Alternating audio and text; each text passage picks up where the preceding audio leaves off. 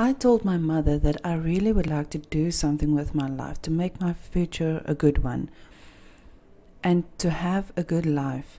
Because in the future, if something happens to my family, my mother and my father pass away, then what am I going to do?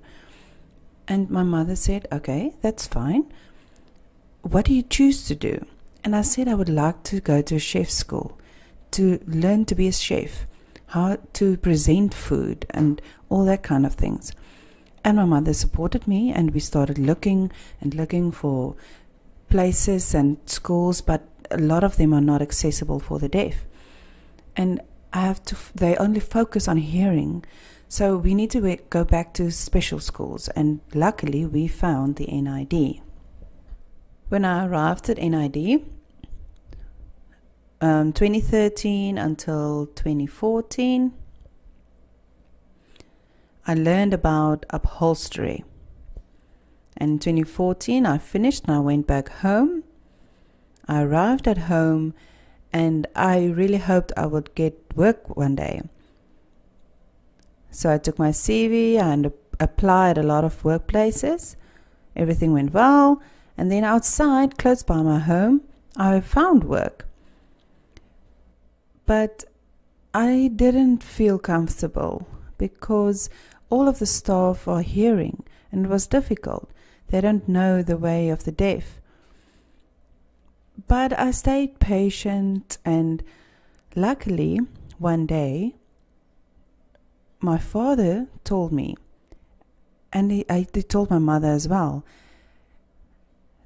Nontle, you were called to Cape Town, Worcester, and you found work there. And what? I was so happy, and I was surprised. And then I went to NID, and I started working.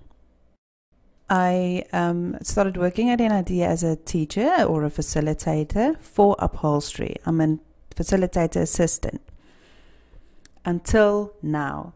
And I work very good and very well, and my life has improved. And everything has improved in my work. I went back home and I was shocked to receive a message from Tsepo.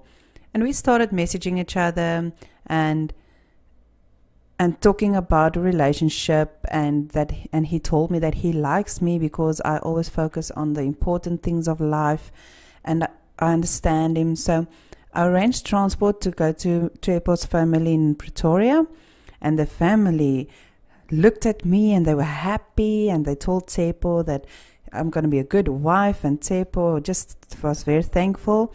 And later on, we decided to get married. I was so shocked.